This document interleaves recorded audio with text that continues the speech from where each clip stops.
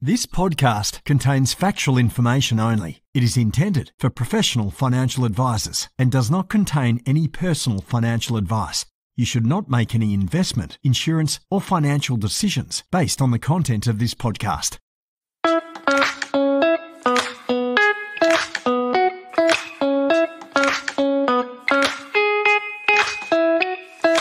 Hey team, Ben Nash here. I'm one of the co-founders at XY Advisor and founder of the rapidly growing Pivot Wealth, which is my business baby I started from scratch about 8 years ago, and I've since scaled up to become one of Australia's better known financial advice companies for high income accumulators.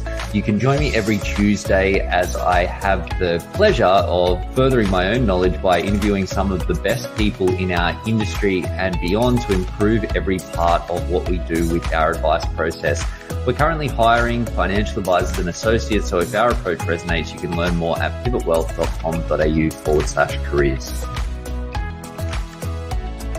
This podcast is brought to you by MetLife 360 Health. MetLife has partnered with Teladoc to provide 360 Health virtual care, which gives your clients access to more than 50,000 local and global medical specialists through the convenience of the 360 Health virtual care app. And best of all, it's at no extra cost as part of their MetLife Protect policy. 360 Health helps to defend against serious illnesses so you can live healthier for longer. MetLife, inspired by you. Hey guys, Ben Nash from the XY Advisor team, and today I'm pumped to be here with Ron Pratap from RP Wealth Management. He is the founder, director, senior financial planner. His business baby he's got the same birth month as my business baby Pivot in August, so he's coming up to 6 years in business. Ron is one of the FS Power 50 most influential financial planners in Australia, and also is the National Committee Chair for New South Wales for the Association of Financial Advisors. So, Ron, mate, thanks for joining us. Thanks a lot, Ben. It's good to be here. It's been some time, but looking forward to our chat, mate. I know we haven't actually properly caught up since the other side of COVID, although we used to enjoy a sherbet at the XY events. Be keen to get into that at the social catch up, which is going to be our first one for a couple of years in a few weeks' time. So, mate, I'm keen to talk a bit about the evolution of your business. I know, when we met, you basically had kicked off your firm. It was just you in the business, and you've grown to where you're at today, getting some solid traction in the industry, building your team. So keen to hear that story. I thought a good place to start is really just there. Like if you unpack, the evolution of your business and how you've ended up where you are today. Yeah, perfect. Well, physically, I haven't really grown. If anyone's seen me, they know that I'm a shorty, mate. But in terms of the business, yeah, so this is the third time that I'm on this podcast. First time was a few months into the business, so not very long. And I left ANZ financial planning or in the boutique side of things. But I started off as a one-man band, zero client base. So basically organically growing the business from scratch. I think the second time I came on, I had just hired a outsourced VA, so virtual assistant. And now it's going into the 6th year in August, and we're up to 5 staff with another director coming on board. And for me, I guess it's all been organic in terms of growing the business slowly and getting enough clients. And for me, I'm not a risk taker too much, but now getting a director into the business has really, changed things and allowed someone to come in with a fresh set of eyes and look at the processes, look at the system, and really streamline things. Which is Sadat. He's a financial advisor. He was actually my mentor from 10 years ago when I first started, or more than 10 years ago now at MLC. I sat next to him. He taught me how to be an advisor in terms of what to say, what not to say, and now circle back after a decade, and now it's kind of like Mr. Miyagi and Karate Kid. Yeah. That's great. And so essentially before COVID, it was still just you, and all of this stuff has happened off the back of I suppose, COVID and the growth that you've had through that period. Is that right? Yeah. So like I can't mention it before, but just before, it was probably been about 2.5 years ago, I was by myself at this stage. So it was leading up to COVID, and I was doing good things. The business was going well, but I wasn't really moving forward. And it was also at a time that, personally, I was going through a separation and a divorce, and I was just spending money, but I wasn't really focusing on the business because I think my personal life was a little bit, the judgment was cloudy, and I think I was pulling that into the business life. And I thought, I've got to make a decision. And so I told my ex, we just got to, stop talking. But at the same time, I needed to focus my energy on something else. And for me, that was my business. So for me, I said, you know what, I've got to get a VA. I've got to put the investment in and just hopefully get more clients as a result of having someone working there and paying a salary. And to be honest, we set up the processes, and I started wanting to move towards Zoom meetings and digital signatures, but I never really had anyone to handle that process. So I think in about October 2019 is when we got someone on board, Nina, who's a godsend, and I cannot do without her anymore. But she came into the business, we trained her, and in about December, she was used to our processes, used to now doing the digital signature. And then COVID hit in about February. So for us, in a way, as bad as it is to say, we changed everything just at a time where we needed it the most. And then, COVID hit, and markets, you know what happens with markets, it dropped. And for me, I just thought, on the back of the Royal Commission, on the back of these new FDS requirements, I thought, for me, this is the final straw. I'm ready to sell the business along with everyone else that's getting out of this. And I'm just going to have to focus on existing clients. But then, to be honest, the conversation was probably about a week or two of, dealing with existing clients. But then all of a sudden, just this influx of new clients just came in. And I think that was a result of people realizing that nothing is guaranteed in life. You need a plan B. They didn't have their insurances sorted out. They didn't have their super strategy sorted out, the investment strategy. And a lot of people realize we need to get serious with our finances. And for us, while everyone was going through lockdown, we could still have those meetings via Zoom. We could still sign clients up digitally without having to sign any documents. And we could still do what we do from the comfort of my own home and have the back end process of Nina having to do everything, or the important stuff. But then we were just getting clients, and it was just getting busier and busier. And as a result of that, I thought, look, it's getting scary to deal with all this compliance and FDS. And I thought, it's hard to be a one-man band anymore.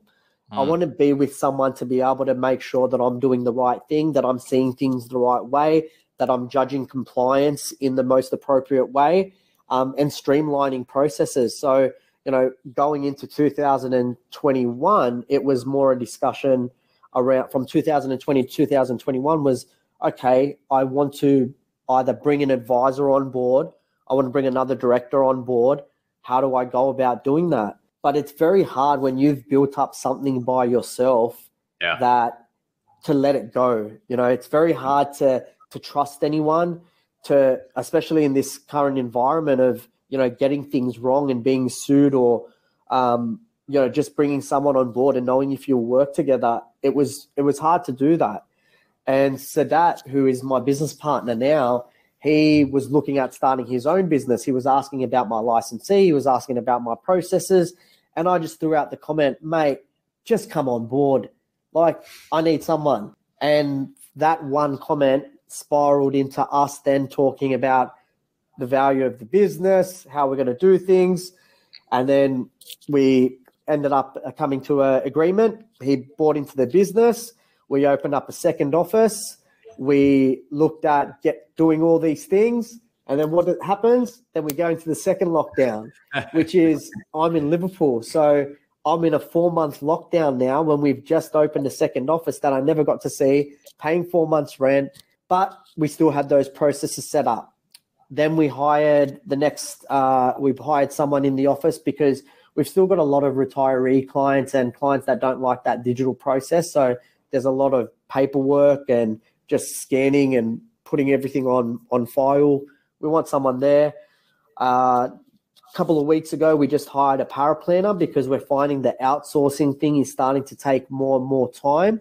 We need to get our implementations a lot tighter, bring our process a lot tighter. And if we can control all the piece, it leaves myself and Sadat more time in front of the client because we're finding we're just getting bogged down with too much of the compliance and too much of running the business and stuff where we need to focus on being in front of the client. Yeah, absolutely. And it's the one-man band. I think the days are numbered. I think a lot of people need to start there. And I think that it makes a lot of sense. Prove your concept, build out your approach and then look to resource it appropriately. But it's hard to do all of those things. And especially when you're the main conduit as well. How did you tackle with the bringing in another director into the business? Because obviously there's a lot of different ways that you can do that. Was it more focused on what works for the person? I suppose you mentioned that you already knew this person, so it was from a conversation, or was it more around who's going to do what and how did you think that through? Because I find it's scary, and obviously there's a lot of different ways to do it. So I guess one thing for me is big on values. I think you need to hold the same values in terms of how you treat clients, the type of advice you give to clients, what your expectations are. So we had a big discussion on, where do we see ourselves in the next 5 years, 10 years for the business and personal wise. For me, I got into a business because I want to have freedom, that work-life balance. Eventually I want to have a family. The whole reason I started this business was to have, if I had a family, I didn't want to be stuck in a 6-figure salary role in a bank and then have a child, because I know I wouldn't have made the commitment to start a business. I would have been like, what, this is security, this is safe, don't take a risk. Why would you risk your future or your child's life? So I started the business on the expectation that would be the future goals. Now, 6 months in, I went through a divorce or separation, and all plans changed. But that's financial planning as well, right? We plan for what we expect, but we also plan for the plan B. But then it was around, okay, what type of business do you want to have? What do you see? So there was a lot of goals around that. And even though me and Sadat have been friends for 10 years, we still always talked about client scenarios. He was working at an accounting firm that didn't have the right fit of some clients, and he sent them my way. And same time, I called him. He's good on the technical side of things.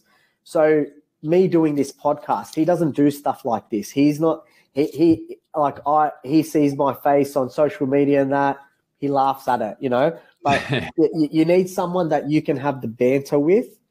And that you have the values with. And at the end of the day, a lot of partnerships do fail, whether it be 5 years, 50 years, eventually something's going to go wrong or something's going to happen where the partnership's going to end. So, we try to look at it as much as possible. We got a director's agreement. We got the shareholders agreement. We said what we want in it, what we don't want in it, our expectations are for the business, and we were pretty much on the same page as everything. So I think if you go into it like that and you have a discussion before really getting to the nitty-gritty about numbers and things like that, I think it's about focusing on, your values and if you can work together. Do you see yourself being with this person or people, day in, day out? Can you call them asking for advice? Me and Sadat, we ask each other the stupidest questions, but we're comfortable that we miss some things. But if you're going into partnership with someone that you can't ask basic questions for, you might be hiding a lot, or they might be hiding a lot. We're just so comfortable with each other that, you know, we've got the business, but we've also got, we're still good mates. We know when to separate it. We know when to bring it together. We know when there's a time for banter. We know when there's a time to talk about the serious issues. Yeah, totally. It's, I think that's sort of where it starts, but, I think it makes sense that you're doing all of that work at the front end to make sure that the alignment's there. Because I've got mates and, you know, other people that you talk to, and they probably don't. There's a need and a broad alignment, and then just jump into things, and like, you know, it can create challenges. Yeah. Also, actually, another thing was, I know, like, for me, I do a lot of stuff with the younger clients and, you know, superannuation, insurance side of things. And we get a lot of self-managed super fund inquiries. And, you know, for me, I'm the type of advisor where if I'm not an expert at it, or I don't think I can help you out, I'm going to tell you that I'm not confident in it, and I'm not confident in giving that advice. But there was a lot of missed opportunity in that regard. And so that's come from a self-managed super fund expertise working in a boutique accounting firm. So for me, it was like, there's a lot of missed opportunity there. So if I can bring him in, instead of saying no and trying to look for another advisor outside of my, you know, my circle of control in a way, I can now bring that in-house, have a financial advisor there to be able to deal with that. Also, you know, so that's got the paraplanning kind of background. He's got the technical side of things. He's great with the investments. Like, he's good at really the technical analysis side of things. Whereas I'm good with the marketing, you know, speaking to accountants, mortgage brokers, doing the BNI stuff, doing the networking. So we both have our strengths and know what we're good at. And I can know that he's doing things in the back end and doing stuff that aren't my strongest points, whereas he knows that I'm bringing in, you know, the website leads, focusing on the networking, getting the bread and butter for the business. Yeah, absolutely. I think it makes sense to play to your strengths and where you enjoy doing things. There's a lot of parts of running a business, so you know, it's good to have a set of hands where it's in their flow and. Oh, it's great. Like when I have an investment, like if I have a big client or anything, you know, just to have someone there to be able to work on a client scenario with you is gold. You know, you're being able to sit there and discuss a scenario, and then you've got someone going, have you thought about this? Have you thought about this? You know, eventually you want to grow a team to be able to hire those people. But now having a business partner to be able to do that, it becomes a lot easier. Now, you know, where our fees were a lot smaller when I initially started, I would never charge those fees again. One, because of the current environment we're in and the cost of compliance and everything. But now we've got the capabilities of the office. You know, we can charge more because I think the value that we're giving clients is becoming a lot higher as well. You know, the tools that we're giving them, the services that we're providing them with. So, you know, you seeing it as an investment and not a cost in a lot of the things you do is going to make things better for your business if you do it in the right way. Yeah, and I think that the more like you bounce ideas off another person, there's a lot of different ways to be right with your money. So getting two opinions on things just means that you can maximize that value for clients even more, add more value and you know, make them happier to be in that advice relationship as well.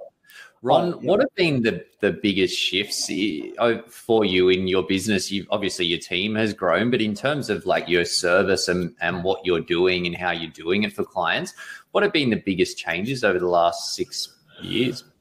I guess it's, you know, when you're starting, you're just focusing on getting anyone in the door. You know, I was doing Saturday appointments. I was doing after hours appointment.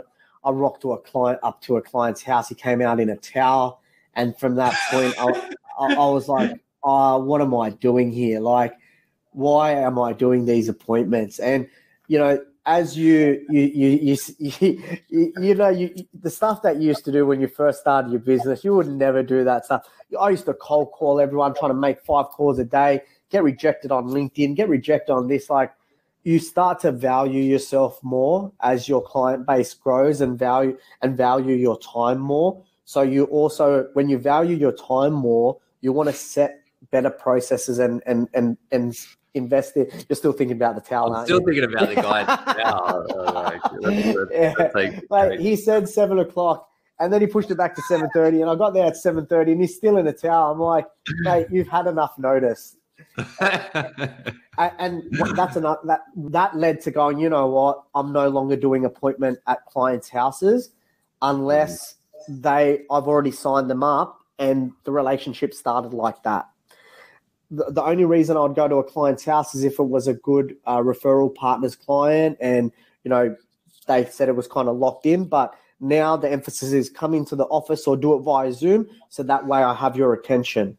Because taking an hour to go visit someone, or half an hour, getting prepared for the appointment, driving back from the appointment, that's 3 hours potentially, 3-4 hours that you're taking up every day. I used to go to Blue Mountains, Penrith City, but okay, go on Zoom. You just have to jump on Zoom, do the meeting. If they sign up, you can, start that digital signature process.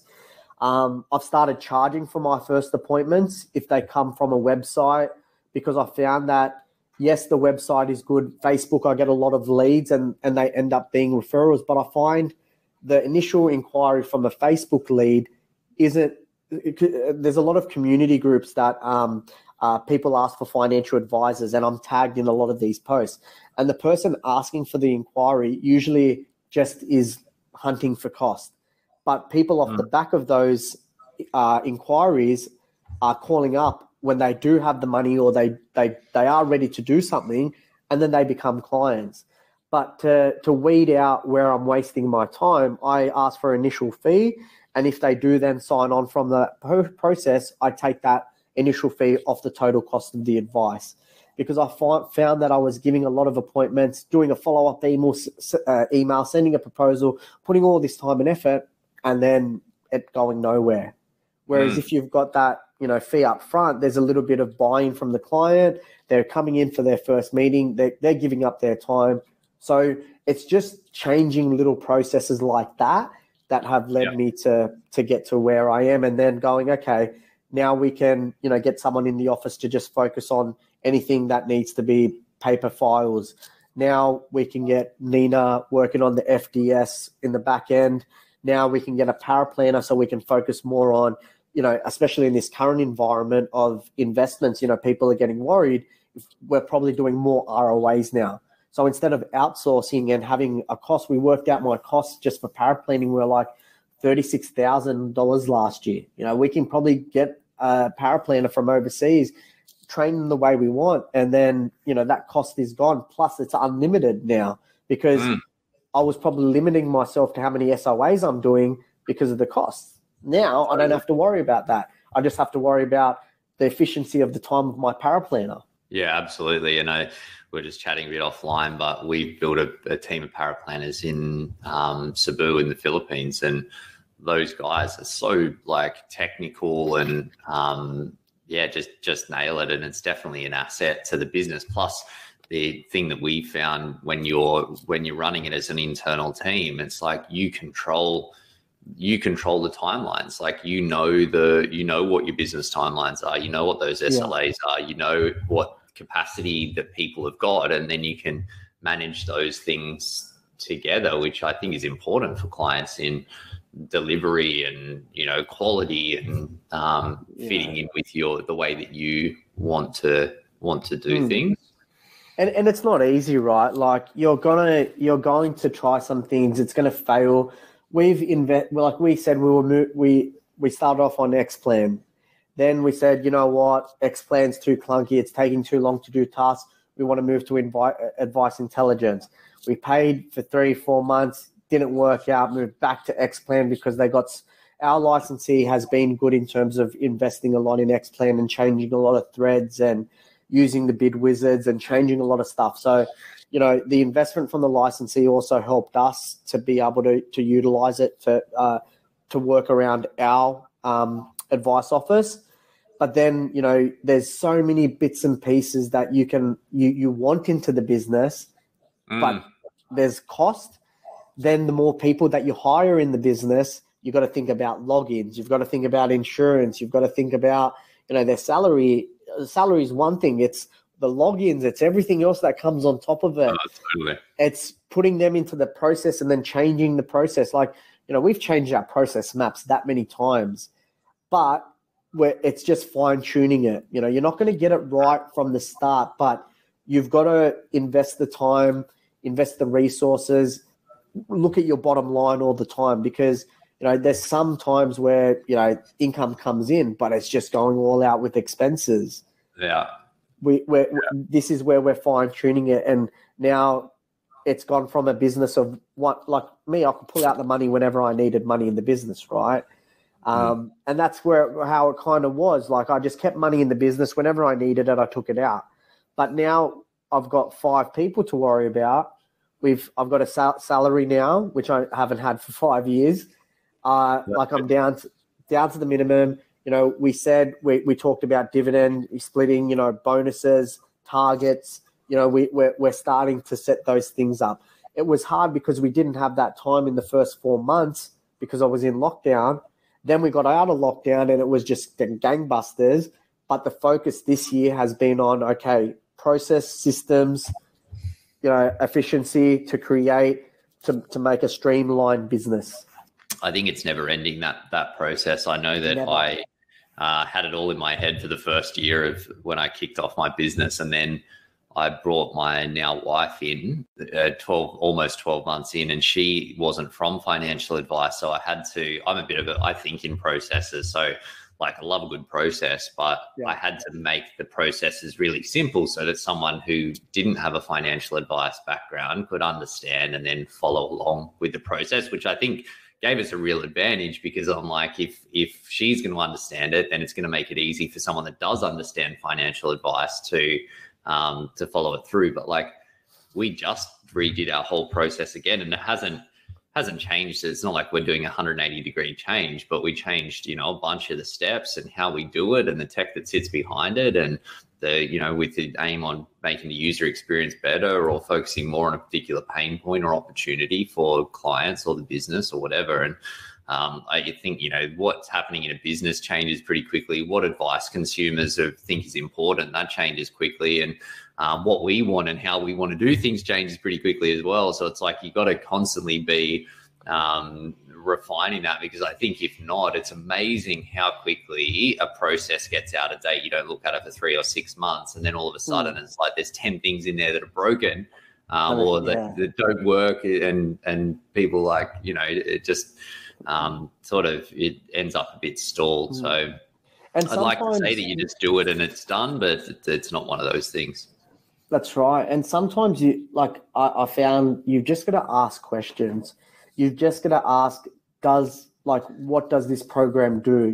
Does it have functionality to do this? Because, we moved away from X-Plan, not realizing a lot of the functionality that it has that we just weren't getting out of it. And we moved to Advice Intelligence, thinking that we were going to get this, but it wasn't exactly what we thought. And then we go back to X-Plan and there was all these functions that we didn't even know about. So sometimes you just don't know unless you ask. And that comes down to processes and systems and everything. So like you said, it's just fine tuning it and checking in all the time to make sure it's still efficient. Absolutely. And it still sort of blows me away with the number of financial planners and the amount of money that we spend on our tech, that there isn't a solution out there that's like perfect, that nails it for everything. But I kind of feel like I think that's a conspiracy. Like, I feel like they're doing it on purpose, because I feel like if we really wanted to, we could make something that does all these things. Yeah. But they've all come together and said, you know what, just to make it even harder for financial advisors, we're not going to make it 100%. The great tech conspiracy. You could be onto something there, mate. Oh, mate, we're getting it from the government. We're getting from the. I won't get into that. Mate, what's coming up for you? What are you focused on over the next little while? Yeah. So look, financial advice has been, great for me. It was a roller coaster. There were some points where I thought it was all going to end. I didn't know, especially with the Royal Commission, if I wanted to be in the, with all the changes and costs going up and everything. There was a point before COVID that I was ready to, sell it all and give up. I was over it. I just wanted a job where I didn't have to worry about the stress, taking it home, worry about the costs, worry about all that. But I think COVID has really changed the way I look at things and pushed me more to focus on the business. For me now, I want to be focused more on being the face of the business and being in front of clients. But also, for me, the focus is when I first started my business, I was doing a lot of social media stuff and doing videos and educational content. But the busier that I'm getting at the moment, I've stopped doing a lot of that stuff. So for me this year, I want to focus on that. I did a little bit last year, and that's where I got named as the top 50 advisor, one of the top 50 advisors in Australia from the Financial Standard. And because I did a lot of articles around, what's happening in the industry and survival of a financial advisor and what we're dealing with. I want to focus more on financial literacy to everyday Australians. I think, there's so much happening around the world, and a lot of people have just come out and become YouTube and TikTok stars just by, picking the top 5 investments, and they might get one right. The other 4 are totally wrong. But because they picked one right, all of a sudden, people are like, oh, you got to follow them. And, when crypto markets are going up, when shares are going up, it's easy to pick up the top 5 and get one of them right, or pick the top 10 and then not focus on the other 9 that you got wrong. But where are all these guys and girls that talked about the next investments now that the markets are down? You don't hear them talking about anything anymore. And I think financial advisors, we're held back from what we can say, right? We know not to even talk about product, because as soon as you touch on product, ASIC are at our door. We're kind of looked at in a different view compared to anyone else talking about product. So it's, we just focus more on strategy talk. So I think I want to focus more on the strategy side of things and talk about more the planning side of things. I'm working with the AFA, as you mentioned as well. We want to bring financial literacy to Australians. And I think in this current environment, it's important. We're also working with the XY group. As you can see, that there's now an AFA community on board, which is now, we want to get that out there. We want to provide material to advisors so they can go into their own communities and they can use this financial literacy to, teach everyday Australians topics that they probably aren't getting anywhere at the moment. And then another thing is, community webinars, doing stuff like that in terms of educational content, financial planning 101s, and build a bit of a brand for myself. I think when I first started RP Wealth Management, it was all about RP Wealth Management. It wasn't. And then I realized when I started putting my face behind the business, that's when I started getting more clients. Doing that educational content, doing the blogs, it's all got me there. And I want to go back to that point. But as you know, it's very hard to, unless you've got the right people in the business, it's very hard to step away from that and rely on that. You've probably got it to a point now you can, you're on the couch with Koshi every Sunday Arvo or media appearance all the time. But you've probably got it to a point like that because now you trust the people within your business. Oh, look, I think even when you've got the right people, it's still hard. And like we were just chatting a bit before we fired up the camera, that consistency is the key. And I think there's always so much, especially when your business is growing, there's so much going on that there's a lot of things that can steal your focus and steal your attention. And I think, I used to work with Steve Salvia back in the day, and his big thing was like, one message, one market, I forget exactly how they did it. It's like some sort of thing, but it was like a year. You got to be consistent and you got to do it for a period of time, because that's when the results come through. And it's like, you do that and you follow through and you're like, this isn't working. And then you hit a tipping point and it starts working, but then you get really busy. And then so you stop because you're busy. Then there's a whole bunch of stuff going on, or then some drama might happen in your business or in your life or in your team or like whatever. And then again, it's like constant, your attention gets focused. So I would say that I haven't nailed that, because it's so easy to just get pulled into different things, and protecting your time. It's like the on business marketing is one of those things. So I don't know, maybe it will come, but I think it's a challenge with all those things which are important but not urgent. It's easy to let the urgent, or let someone else's urgent, consume your time and pull you away from it. Yeah. And it's all a work in progress, right? Where I guess us as financial advisors, there's always the next goal.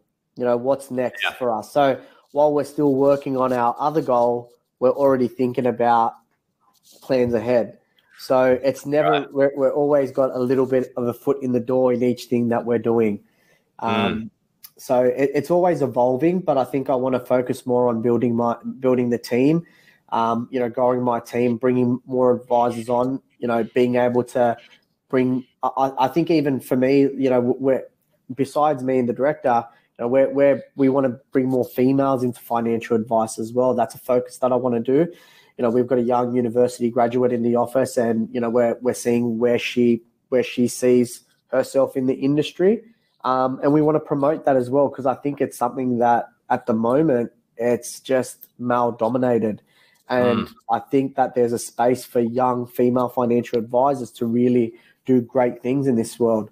Absolutely. And I think as we move to a more client-centric, which I know it's been there for a long time, but I think it's increasingly in focus, that it's a bit more aligned with less of like this sales club, boys club type thing that is less appealing to a lot of men as well as a lot of women, I would say. So, I think that will come over time as we keep going down this curve. But mate, thank you so much for sharing your insights. It's great to see all that good work, and pumped for the community stuff with the AFA as well. For anyone that's not already around that, check out the AFA community on the XY platform. I know you guys have got some cool stuff coming down the pipe over the next little while. No, thanks for that. It was a great chat. It's always good to catch up with you and the XY crew. I think it's someone different each time, and it's good to reflect on where I've come.